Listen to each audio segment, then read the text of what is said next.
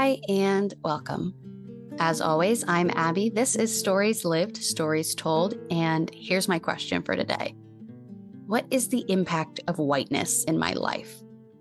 This question is one I have been considering since speaking with our two conversation partners today, Diane Grimes and Liz Cooney.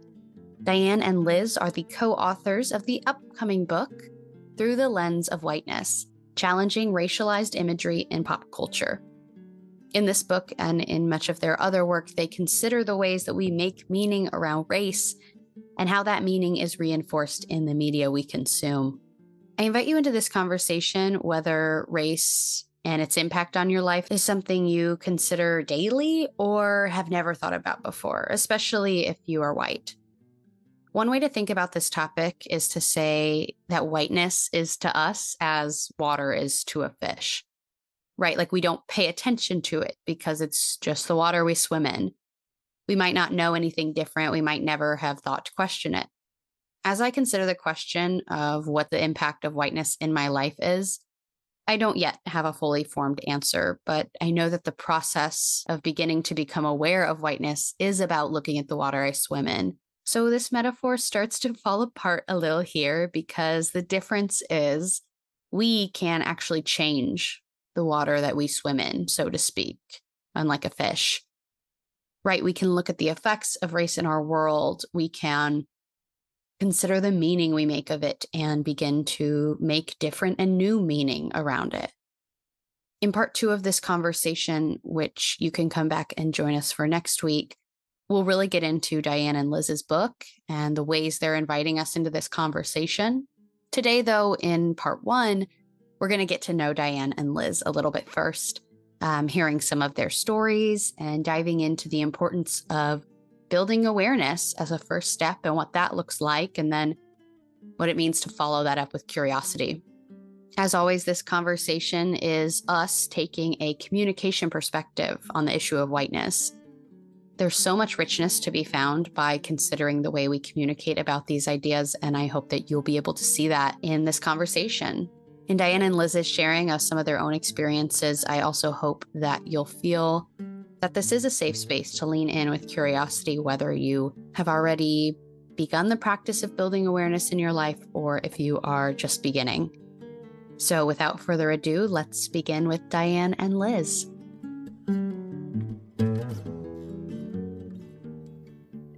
Hi, Liz and Diane. Thank you so much for joining me for this conversation today. Hey. Thanks for having us. We're excited to be here. Good. I'm excited too. And to start, I'm wondering if you can give us a little context about each of you, maybe share some stories or introduce yourself. Liz, would you want to start us off? Sure. So my name is Liz Cooney, and I hail from Iowa, Des Moines, Iowa, which a lot of people refer to as flyover country, but I think it's a pretty great place to be. It's home for me. And my story, I guess one of my stories, is that I grew up in a family full of journalists. And so your podcast, the topic of stories and the stories that we tell and everything like that, I can really relate to, because I think I was surrounded by people who are storytellers, who wanted to know the truth, who are curious about how people live their lives and the interesting things people do and are passionate about. I did not grow up to be a journalist, although I feel like I'm journalist adjacent because I have 2 degrees in communication. I studied rhetoric, and I'm a writer, and my current work right now is all about communication, and it's in the business world, the corporate world, coaching leaders on how to communicate more effectively and how to relate to one another in a way that is more effective. So I'm really thrilled to be here. I'm excited to talk with you and Diane about our project and just dig into some of the stories that Diane and I looked at in the process of writing this book. So that's a little bit about me. Perfect. That's a great start. Diane, what's some of your stories? Well, so one of my stories is I lived up north for the first 9 years of my life. So I was born in Rhode Island, and then we were in Wisconsin and Minnesota. And then I moved to Kentucky. And I remember thinking as a 9-year-old, they don't know that the Civil War is over here because there were so many Confederate flags everywhere. And I was just kind of like, wow, this is really different. So I feel like for me, I felt like an outsider in some ways in various situations. So our family was Unitarian Universalist, and that was not really understood in Kentucky. So I would always kind of just keep it quiet, and I didn't really talk about my my church life or whatever. And related to that, my partner is African American, so there's sort of that layer of the story where you have to decide whether and what to say about it. So, for example, as a professor, when you're talking about race, and I teach a class in critical whiteness studies and a class on diversity, so you have to decide what you're going to say, if anything, and how you're going to talk about those kind of background stories, which of course are very important and inform all the things that we're talking about today, and how you go about teaching a class like that. And so that kind of insider outsider dynamic has been something that's kind of been important for me over the years. Yeah, absolutely. And you teach at Syracuse now? Yeah, in the Department of Communication and Rhetorical Studies. Yeah. Well, I know, we want to talk about the better social world and get more into depth in this book, but maybe to start, you could share a little bit about where the idea for this book came from and the collaboration between you two, and give a little bit of an introduction to what it is for people who don't know yet, since it will be coming out shortly, but is not out yet. So this is something that I've been interested in for many years. My training is not in like visual culture or any of those kind of aspects. My training is actually in critical organizational communication. But this was something that I've been interested in for a long time. So I actually wrote in graduate school. I was taking I think it was a philosophy class, but I got really off and interested into these Planned Parenthood ads that I had seen in the school newspaper. And my professor was kind enough. He was like, yeah, you want to write about that? Just, knock yourself out. So this was like a visual analysis of these ads and, sort of how racial ideas were playing out in the ads. And so this has been something I've been interested in for a pretty long time. But the particulars of the book, I think, came about because I was in I'm not exactly sure what it was. It was some kind of whiteness awareness group. It was like a 6-week course or something like that, or a series of workshops, something like that. And so I was kind of on the edge of it because, I do have like a pretty big background in looking in, working with whiteness stuff and thinking about whiteness. So it was one of the things that came out of it was, it would be really nice for the people who are in this kind of group. So they've started thinking about whiteness issues, but they're not too far down the path. And so what would be some very concrete and sort of practical things that they could look at and think about that would, get them a few steps further on their journey. And so I was thinking about that. And then I was thinking about some of this visual stuff. So I have like several papers that looked at various aspects of visual culture. And then I was thinking about Liz because she was graduating out of our master's program. And I knew that she had done work on the Peace Corps and like the white savior complex and all this stuff that was looking at Instagram posts that were visual. Mm-hmm.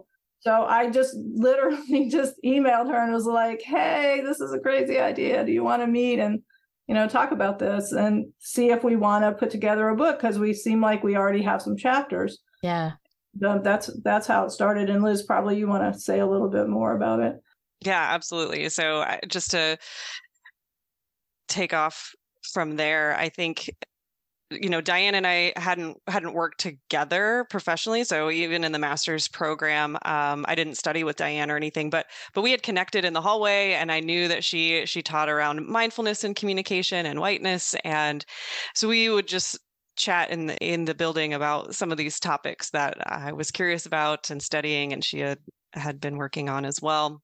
For me, this work comes from, again, a personal lens. I think that's true for many of us when it comes to race and our journey with trying to understand our history and the complexities of how we are trying to do anti-racist work and unravel a lot of the harm that's been done in our own lives, but how to not perpetuate that going forward. And I studied, as Diane said, a lot of the visual images on social media.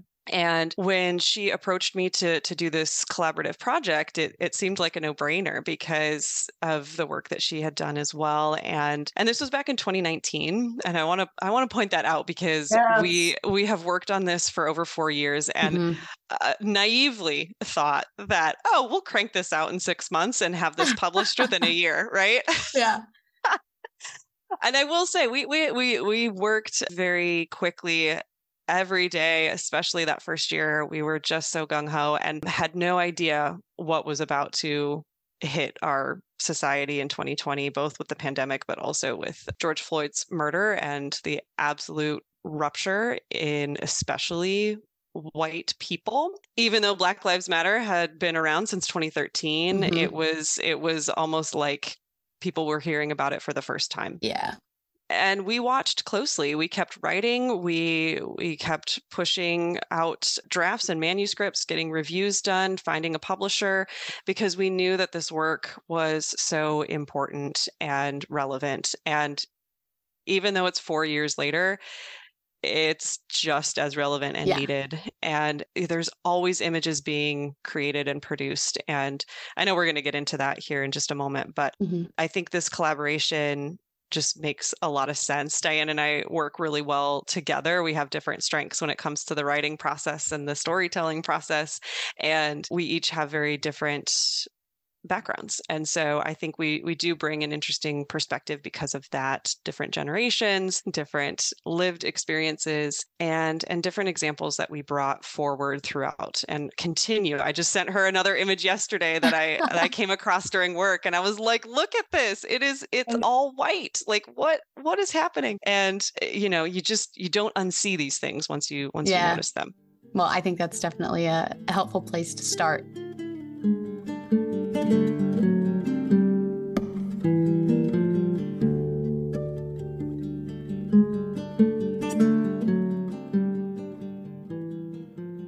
So jumping in, as I said, the way I want to frame this conversation is by thinking about kind of where we are now and what our better social world looks like. So kind of saying, here we are, that's where we want to be. How do we get from here to there? So Diane and Liz, I'm curious how you would define what a better social world means to each of you. I don't know. It's a huge question. It is a huge question. I'm gonna continue to anchor it in the book just because that's why we're here. So what does a better social world look like? So the title of our book is Through the Lens of Whiteness, Challenging Racialized Imagery in Pop Culture. For me, the answer to that question is a more just world. And what does a just world look like? It means understanding the complexities of where we are in the present moment so that we don't perpetuate harm and stereotypes and hate and bigotry and racism going forward. Wow. That's so interesting because I want to make it really big. Like, I don't want to anchor it in the book. Not because that's not a good idea, but I don't know. Somehow when you had asked this question earlier, I was just thinking, it's so big, but in some ways it's very straightforward. And you know what would be helpful to me if we want to make better social worlds is if we could see other people as fully human. That would be really a good start. And when we start really looking into all of the stuff that we look into in the book, I mean, that's part of the thing that I feel like I kept on saying, and we kept on saying, like, you know, there's impact of these ways of seeing things. And part of it is we don't see other people as fully human somehow. And then if we don't see people as fully human, then we can perpetuate all kinds of things onto them, right? Because then it doesn't really matter, or they're, you know, they're bad people, or they're evil people, or they're stupid people, or they're, you know, but I mean, I think at the bottom, it's like we just don't see people as fully human. And so there would need to be a lot of things that would need to change if we were to do that. Right. I mean, I hesitate to say the word capitalism right now. Right. But I mean, you know, how do we, you know, how do we make a world where everybody matters, and, you know, people who have too much don't need all that stuff, but other people don't have a place to live, and they don't have enough food to eat, and, you know, they live someplace that's not sustainable now because of climate change, and then the whole layer of climate change is on top of that, right, where people are greedy and people want to make their money, and they, you know, they don't care what happens in 50 years, and, you know, you have and it's systemic, right? Like, you have a whole system that's set up on short-term, you know, making money in the short term and not taking a longer view. And which brings me around to the whole notion of, like, you know, whose values are we following, right? Like the notion of just going back to seeing everyone as fully human and really fully understanding that. And then not just that, but then making the changes that you would need to make for a world that would fully reflect that. That's how I would see making better social worlds. Yeah. Not just social worlds, but like worlds. Yeah. Yeah. Right. Because the material world and the, you know, survival world is connected to the social world. Yeah. I think the question kind of demands that you look at it from both perspectives, the big picture, as well as the minutia of it all, because you do want to say, everybody's full humanity, or, you know, oh, climate change is part of this issue, and all of these kind of larger ideas. And at the same time, you want to work in from the other end to say, and it looks like the language that we use and the way we interact with people and the images, and get into more of that detail and kind of come at it from both ends. Right. You have to know how it works. Yeah. And that's where the supposed minutia comes in, because all of those larger things, you can't understand how they work unless you get into the details of it and you look at things closely. It's important, I think, to use imagination and hope as like tools to envision what the better social world could look like, to not be conservative, you know, in your vision of what a better social world could be, and to imagine great equality and justice and, you know, a healthy planet, and not huge gaps in wealth disparity anymore, and things that don't really feel, I don't know, like they'll ever happen in my lifetime, but it's worth like imagining those and still having those as the end goal, as long as, like you're saying, you're doing the little things every day to be working towards that, and not just saying, oh, gee, I really hope we can have a just society, but not taking the time to learn how to have the little conversations along the way that actually inch us towards that. And that's kind of what I see your book as doing, is that, like you said, maybe there are people that are already in these spaces that want to be doing anti-racist work, or considering their own whiteness and the ways that that plays out in their lives. But maybe there's people that really haven't considered that, even with everything that's gone on the past 4 years, like you're referencing, even with the entire racist history of the United States. There's still so many people, white people, who are not having those conversations. And I think it's a really hard, or it feels really challenging for people to make that step over from not having the conversations to having the conversations if they don't feel equipped to do so. And so that's kind of, I see your book acting as a bridge for people to give them the tools to start having those conversations, because there's not easy conversations. No, it's not. And I would add to that, it's not only difficult to have the conversations, it starts with awareness and the willingness to even explore the conversation. Yeah. And it's such a spectrum, because that's one of the major privileges of whiteness, is we don't have to think about it every day. We can go about our lives and we can think that the world is pretty just as it is because we don't deal with the harm and the perpetuation of racism in a way that negatively impacts our day-to-day lives. Right. And we don't have to think about it. We don't have to have these conversations. It has to be intentional. There has to be an awareness of the need to understand, dissect, and really get into how this personal experience has a larger impact on our systems, our policies, our ability to move forward. And I think that that's one of the biggest challenges in delving into these topics is there's plenty of white people that are still in total denial that this is worthy of spending time talking and writing about. There's still a lot of the dualistic thinking around it. And I just think we have to both meet people where they are, because if we try to have this conversation with folks that are not even close to even that awareness, then it's all lost. It's going to go completely in one ear and out the other, so to speak.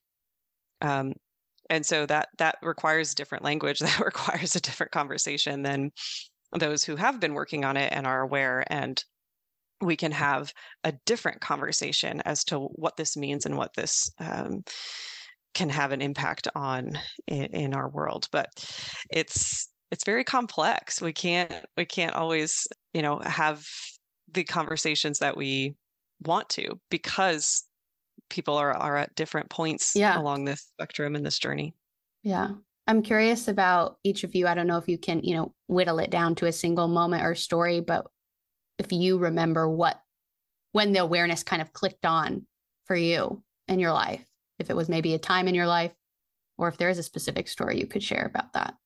Well, I would say there's many stories and there's many click points, right? Because it's a long learning curve. But I was going to say, for me, I think when I started in graduate school to understand the social construction of reality, then I was kind of like, my brain was exploding, because I didn't, before that, I just sort of thought, well, there's just reality, and, and it's just one thing, and maybe some people have it wrong, and, but in general, it's just one thing. And so to understand that, we create our own realities out of our assumptions, like that changed everything for me. Also, from a justice perspective, right? Because it's like, okay, if we made this world, then we can change this world. And if we assumed this world into the form that it's in, then we could assume it into a different form. That was a huge upside for me, because I was like, okay, this is amazing, and anything is possible. But to go back to what you were saying before, it makes the conversation harder, because you can't just go to the people and be like, hey, look at this Dove ad, this is crazy. Because then you have to be like, okay, but the reason it's crazy is because, here's the details of this particular, ad and this particular story. And here we think what's harmful and, why it's problematic, blah, blah, blah. But you also want to be like, okay, but because reality is socially constructed, right? Yeah. And so when you teach a 15, 14-week class on critical whiteness studies, you feel like you have time to lay all that out. But when you're talking to the people at the park who are looking at the monument and, hugging the Indian statue in a disrespectful way, and you try to say something, right? Like, you can't really pack all of that into a short conversation. And so that's what makes it difficult.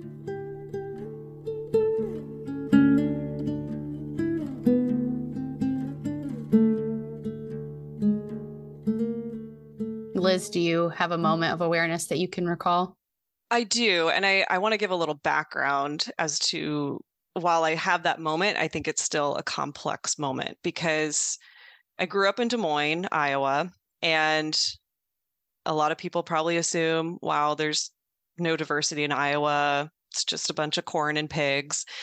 I grew up in the city. I've never lived on a farm. And yes, there is the majority white people in our population. But I went to public schools. I lived in the city, and diversity in terms of racial and ethnic diversity was all around. I went to a high school that we had 23 different languages that were spoken, because a lot of people don't know this, but Des Moines is a big home for immigrants and refugees. And this has been part of our history for the last 30 or 40 years with our former Governor Ray, who really tried to create a safe space for immigrants and refugees. And so I was exposed from elementary school on to folks from different backgrounds and different cultures and different races. And so I had friends who were Bosnian and who were from Sudan and from Mexico and who were Black. I mean, I had that exposure early on, and it was integrated into not just my schooling, but my social life as well. I grew up as a Girl Scout, and one of the things I distinctly remember was some of the activities we did around learning about other cultures and experiencing food and dress and music in a very intentional way, and bringing in guest speakers to learn about that. I was privileged to go on a foreign exchange program in 7th grade to our sister city, Kofu, Japan. And that exposed me to more cultures and difference.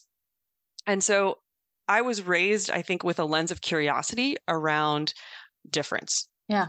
And at the same time, I still was centering whiteness in everything that I did unknowingly. And I had that lens, of course.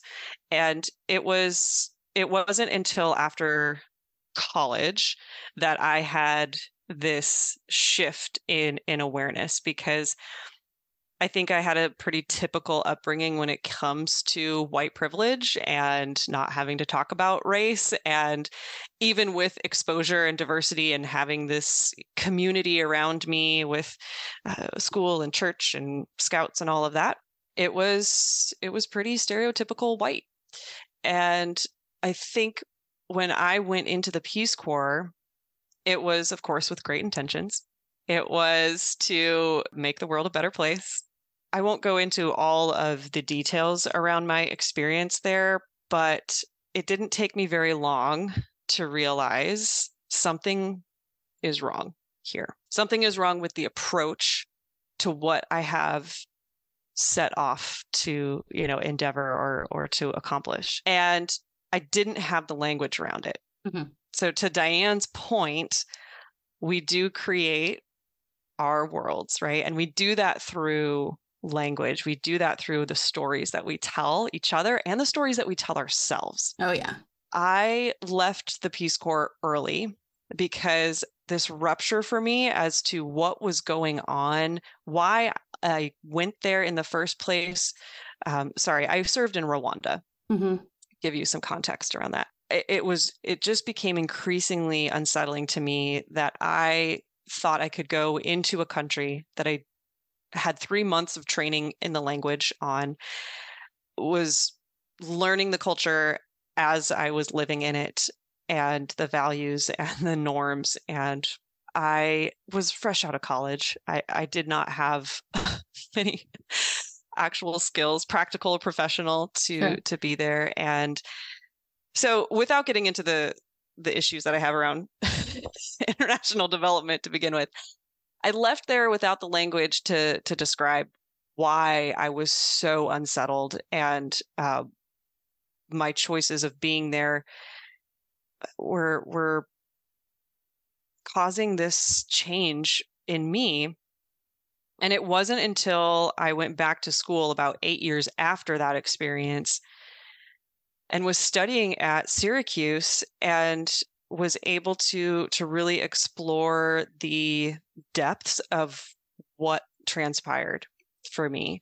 And I had come across the term white savior, mm-hmm. when I came back from the Peace Corps. And so that started to make sense for me. I was like, oh, yeah. Okay.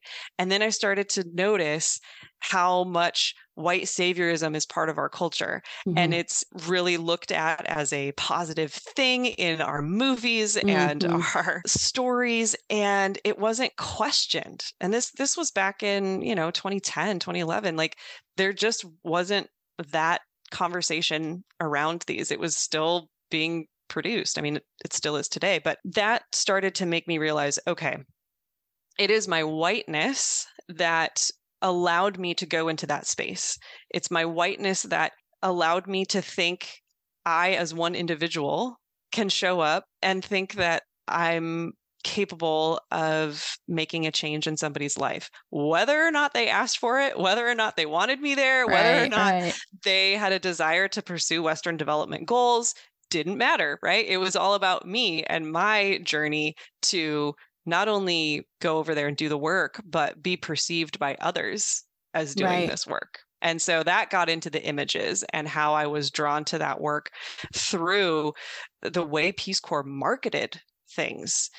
This was back, there wasn't a ton of social media. Instagram didn't exist back then, but we had a recruiter come to my college and they had a big PowerPoint presentation with glossy slides with all these people who looked like me, and they were serving and giving back and traveling the world. And I mean, who wouldn't find that appealing, right? And so when I got to Syracuse, it was this combination of my lived experience, the term white savior, and then understanding this theory of critical whiteness and critical race and how we can examine those experiences and we can do better and we can understand how we got to where we are.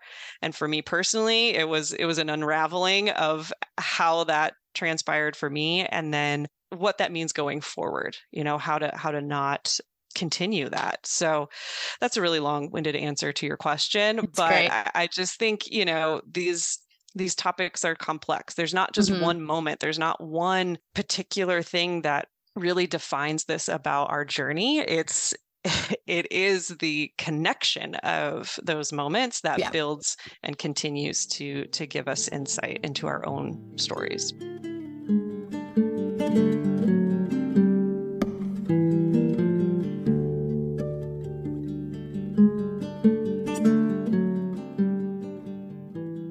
I think it's great that you went so in depth in that story because, again, like this storytelling is such an important part of it. I don't know, some people might feel a little lost or not sure how to enter into the conversation if we're talking about different theories or critical whiteness or, some of these bigger concepts. Again, if your awareness is not already at the same level that maybe the two of you have, to be able to say, well, this is what it actually looks like played out in my life. And this is the story. And this is what I experienced. This is what it made me feel. This is what it made me think. I think people can relate to that better. But the thing I was thinking in both of your answers, which you talked about social construction and our role in our world, is that it's this letting go of the idea that there's like an objective truth or way of being or quote unquote way things are in the world, letting go of that in favor of understanding how meaning making is a subjective experience. And it is something we are always doing, whether we're aware of it or not. And Diane, I loved what you said. I think that was such a crucial point for me in being able to be aware of more things that I was originally not growing up because of my experience being vastly different than Liz's experience of not being exposed to great diversity early on in my life. And so part of the awareness came for me when I even learned about, meaning making or social construction as an idea of this is how we interact with the world. And that was so different than what I was being taught, which is that there's like objective ways of being almost, or there's, kind of black, white. I don't mean that racially, but, in the way of like good and bad, right and wrong. The picture is very black and white, so to speak, and the kind of oversimplified way of looking at the world that's not taking into account how we're making meaning. I think I just got myself off track. But what I was going to say is that the key for me is that we can make meaning. So we should reflect and look back at how we have made meaning in the past. And then remember that we can change how we make the meaning in the future if that's not working for us. And that's kind of how I describe the situation right now, is that the meaning that's been made around race and justice and equality and equity is not working. And there's changes we can make in terms of how we talk about the meaning of these things. Exactly. And, I think too, when we tell the stories, then people can also think about their own stories, right? Which is, I think, part of what you're getting at. Like, so, it doesn't have to be like, oh, here's a big theory and blah, blah, blah.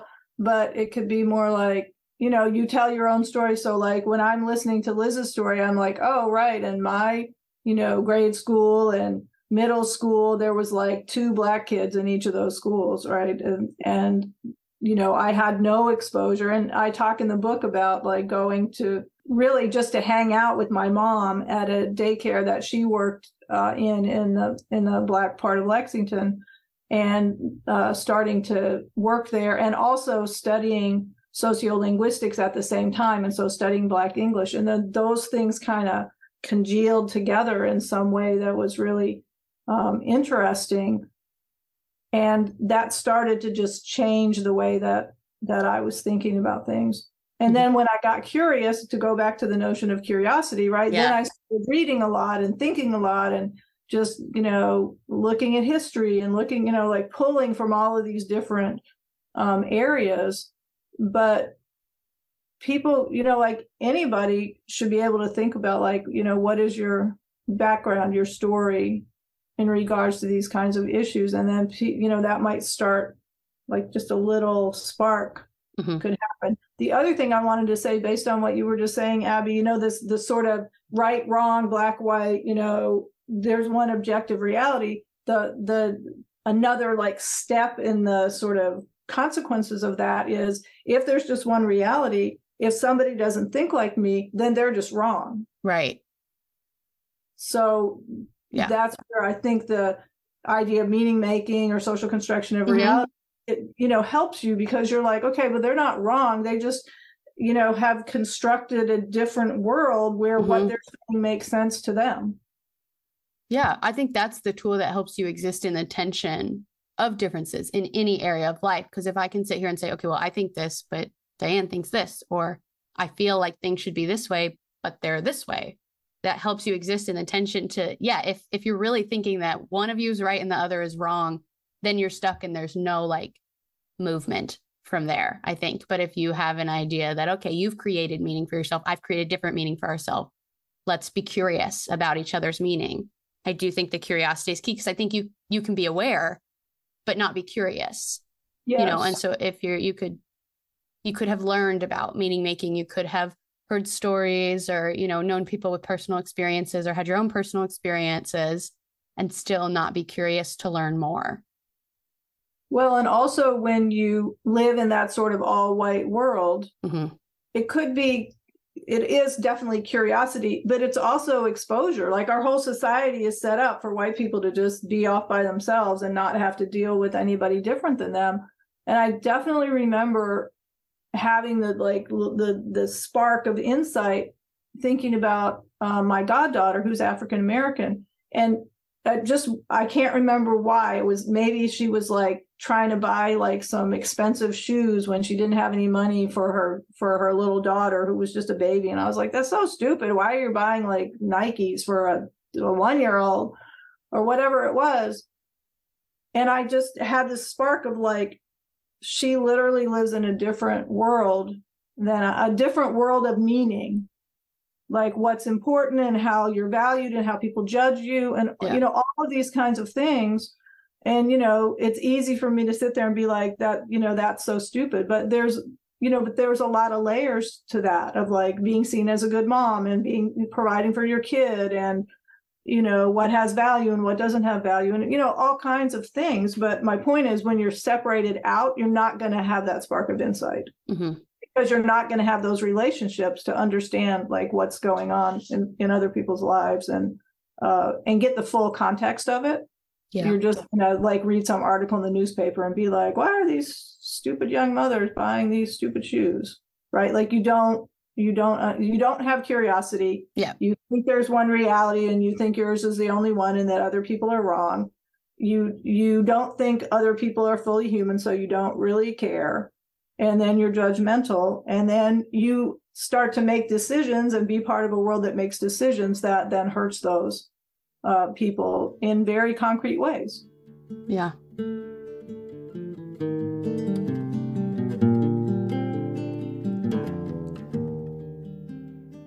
Okay, that is all for part 1 of our conversation with Liz and Diane, but join us back here next week for part 2. We will talk more about their book and explore some of the examples they use, which I think is really helpful. Their book comes out October 31st, and you can find it with the link in the description. The next turns I'd like to offer you between now and part 2 of this conversation are, of course, to consider the questions I've posted at the top of the podcast description, which are, what does it look like to meet people where they are? And at the same time, ask people to move forward with you, even when, and especially when, it feels uncomfortable. What is your background or story of your experience with race? And finally, how can we not only build awareness, but also generate curiosity and experience exposure to diverse ways of being and making meaning? As always, I am supported by the CMM Institute for Personal and Social Evolution. This podcast is one of many initiatives designed to move us one step closer toward that better social world, which today we defined as a more just world. Finally, some additional podcast-specific next turns that I'd like to offer you are to share this episode or any episode you've found meaningful with someone you want to invite into the conversation. And of course, please feel free to keep the conversation going by reaching out to me. I love to hear from you, and you can connect with me through email, the website, or Instagram and YouTube. You can find links to all of those in the description as well. Thank you for showing up. Thank you for being curious, and thank you for being a part of this story. I'm Abby, and this has been Stories Lived, Stories Told.